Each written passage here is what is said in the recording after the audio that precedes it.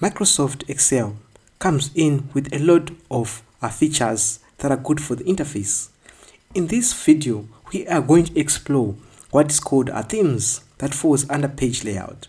So themes allows you to be able to set certain colors to be able to be used within a certain Microsoft Excel workbook or a worksheet.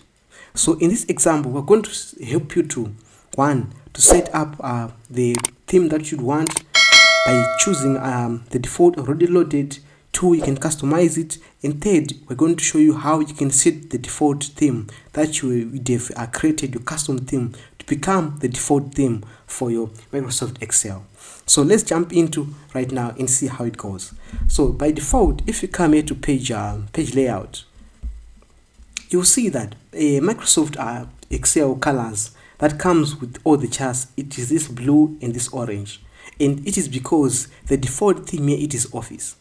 So let's say if you want it to be faceted, you see it changes to be light green and dark green, and you can even go to main event where it has even a different font, different colors.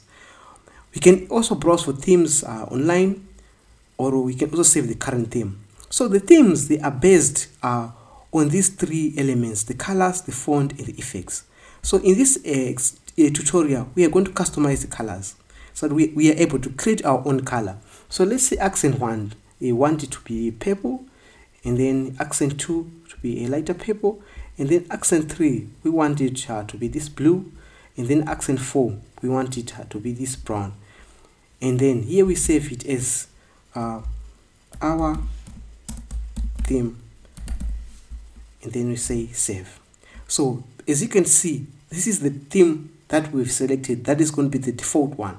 So if you want to change the font here, you can change it, Arial or whatever you choose. And then the effects, usually you have to choose if it's 3D or any others.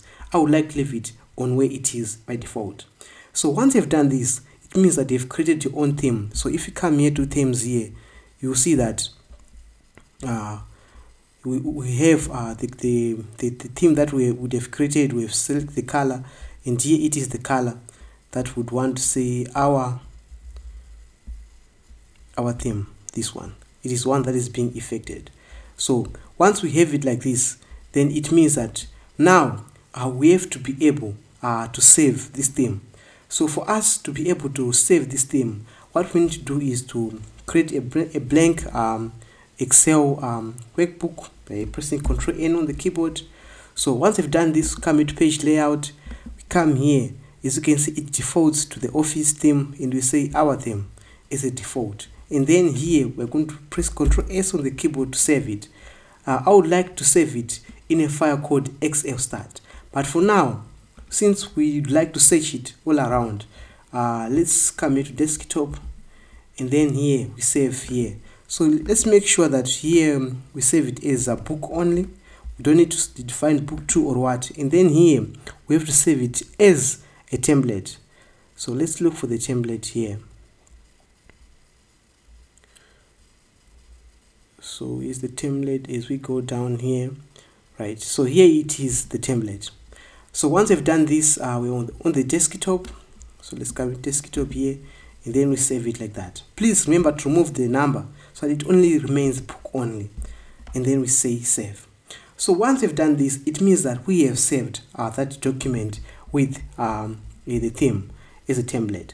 And once we do this now, we can close this this one here, and we say save. And then we come here on our computer here. So it means that now we are able to search for that Excel Start. In this example, I have already searched it, and this is the version of the Excel that I'm using. Then I click here. So now we need to cut it. Right click here and say cut, and then press Ctrl V to paste it.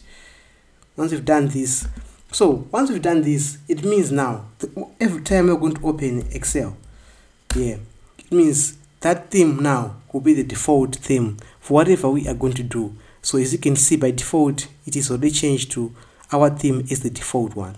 I have not selected anything. So this is how you're able to set the default for your themes in Microsoft Excel, so they look good and look better always. So I would like to say thank you for watching this video. I hope it has been very useful, and I would like to say bye for now and see you in the next video.